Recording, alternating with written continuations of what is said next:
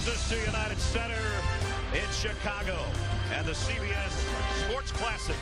The Buckeyes of Ohio State and the Bruins of UCLA. Happy holidays, Brad Nessler along with Bill Raftery for Ohio State. They're off to a great start. Not only 10-1 and ranked in the top 20, but 2-0 in the Big Ten. So, but in his second season, the reigning Big Ten Coach of the Year a season ago. And his Buckeyes starting lineup looks like this. A little change in there, and that Woods is making his third start. And he can make this three now, shooting with confidence. How about Portman's much of his footwork yesterday? Yeah. Back though, Young underneath. Yeah, nice up on the offensive glass. That's what he does. A little dirty work. Kyle. And the more you watch him, he handles it well. He got a nice pull-up middle game. Wide open look. And burying it is Luther Muhammad. And now the pull-up by Muhammad. This kid's a player. Plays with confidence.